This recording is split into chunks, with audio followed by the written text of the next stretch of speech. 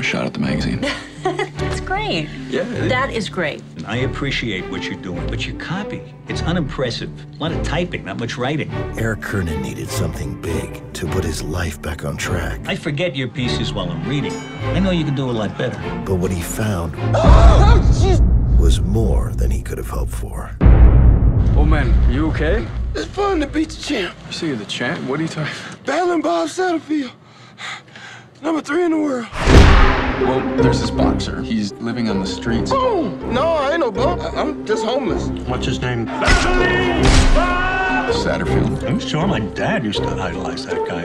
I never dreamed though I'd be heavyweight champ. I always thought that I would win it. You fought the model. You fought Patterson. This article is my title shot.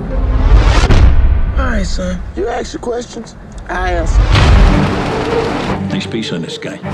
Kernan. You are on your way to a Pulitzer, Eric. Eric Kernan. Cool. You pretty proud of me? Real proud. See, your dad, he ain't perfect. And one day, he gonna get his shot. This is Eric Kernan. You write that article? Now the story he just told is nothing compared to the one I just saw him last night. he's about to live.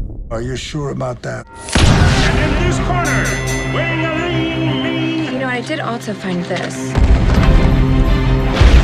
Where'd you get this? 185 pounds That's the man you interviewed.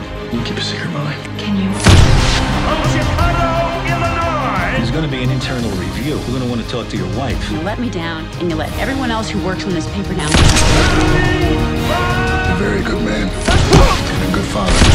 I'm responsible. There's no going back. Well, I hope that one day, God willing, your son does for you what you just done for me.